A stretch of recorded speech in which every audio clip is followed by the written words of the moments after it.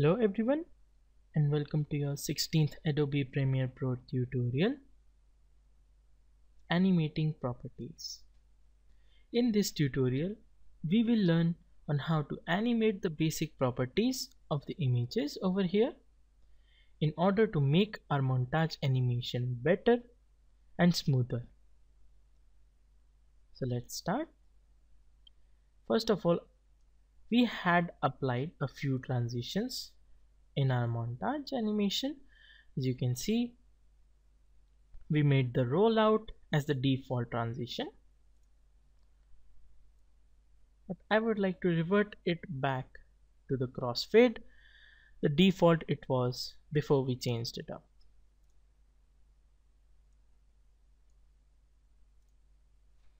So here we have the animation as it was.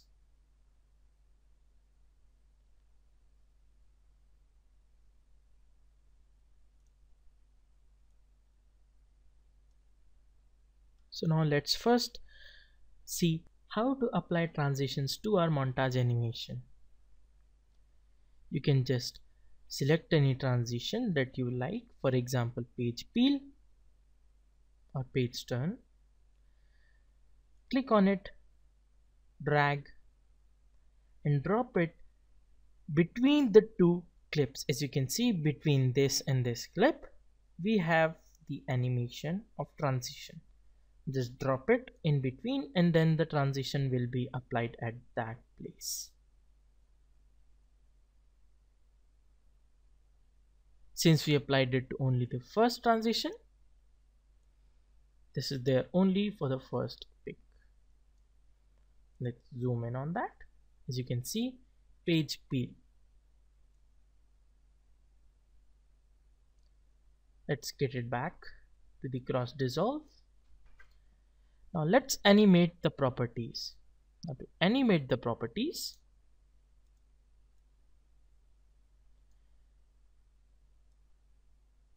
we have to go over to this effect controls panel. Now just left click on the image once and then its properties will open up over here. Now we don't want this animation to start right off. We want that this image also fades in and then the animation starts. So what we can do is we can dip to black on the left side of the image. So now the image comes up from black and then goes away in crossfade. Pick is here.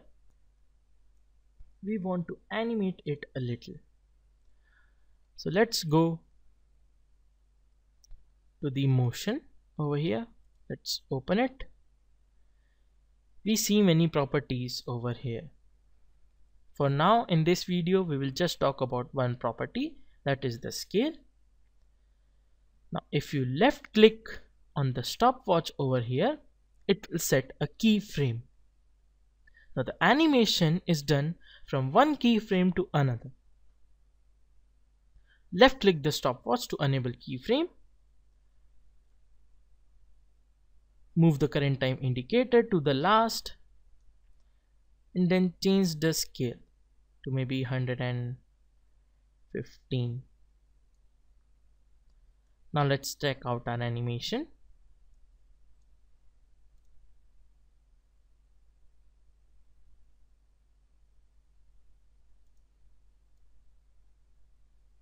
As you can see,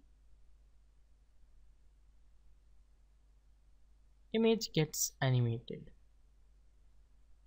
Now let's apply the same animation to the second clip.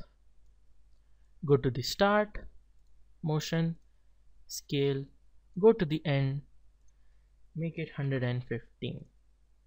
Now let's play and see how it ended up.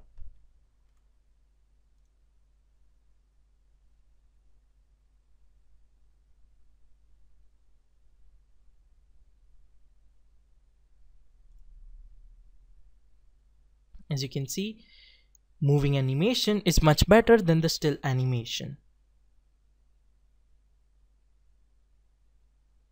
Now our montage animation now has a bit more life in it. So guys, that's it for this tutorial, and we will discuss more about these properties in the next tutorial. Thank you for watching.